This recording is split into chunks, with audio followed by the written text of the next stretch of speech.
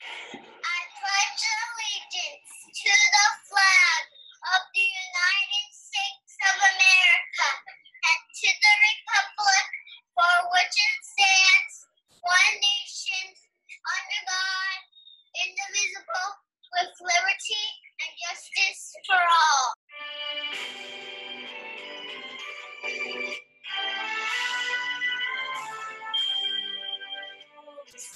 Can you see by the dawn's early light what so proudly reading at the twilight's last gleam?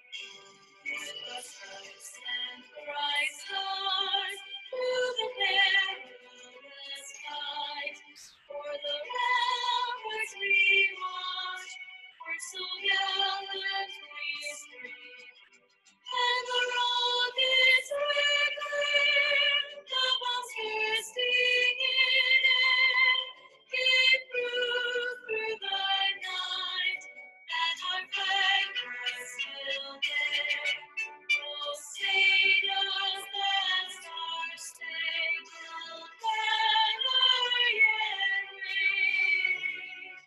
For the land of the free and the home of all free.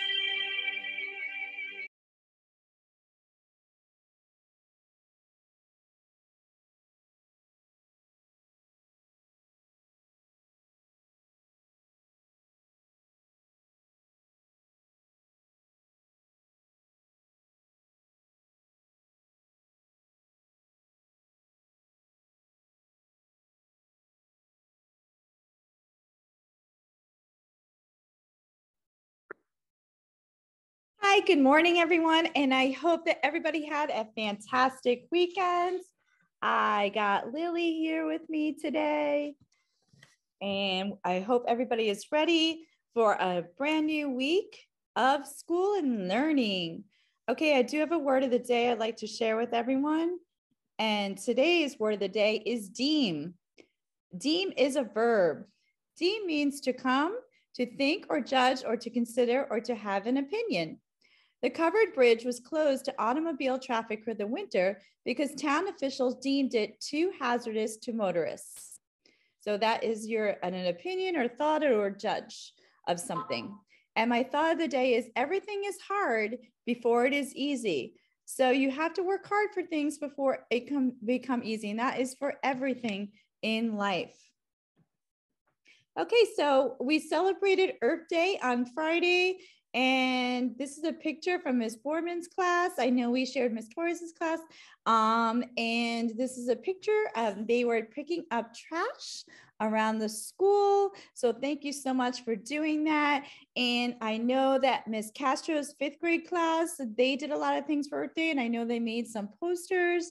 So great job celebrating the Earth and Earth Day, everyone. Don't forget, April's almost over, so we're coming to the end of our Honesty and Integrity Challenge.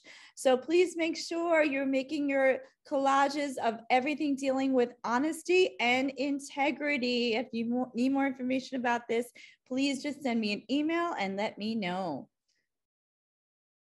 Okay, FSA Spirit Week for 4th and 5th graders. Today it's dress up as your favorite rock star or wear your favorite band t-shirt. Tomorrow it's round up high scores dressed in your best Western outfits. On Wednesday it's go for the gold, dress up as your favorite athlete and arrive for success. On Thursday, don't sweat the test, wear your sweatpants, relax and ace the test. And on Friday, we're sharing with Autism Awareness Month. It is Share Your Passion Day. So on Friday, everybody wear something that shows your passion. That is for everybody on Friday. So keep that in mind. Okay, I have some really special chess news. A special shout out to Miss Iacone and her co-coaches, Miss Castro and Miss Para, for leading our first time chess club to a successful event. On Saturday, the chess club participated in the District K-12 Championship as part of the Chess Think initiative. The students participated in 5 rounds of chess tournaments. At the award ceremony, they were awarded the following awards. First place individual, 4th grade, student district-wide, Violetta. I am so sorry, Violetta. I'm going to mispronounce your name, so I apologize. Podoblaskia.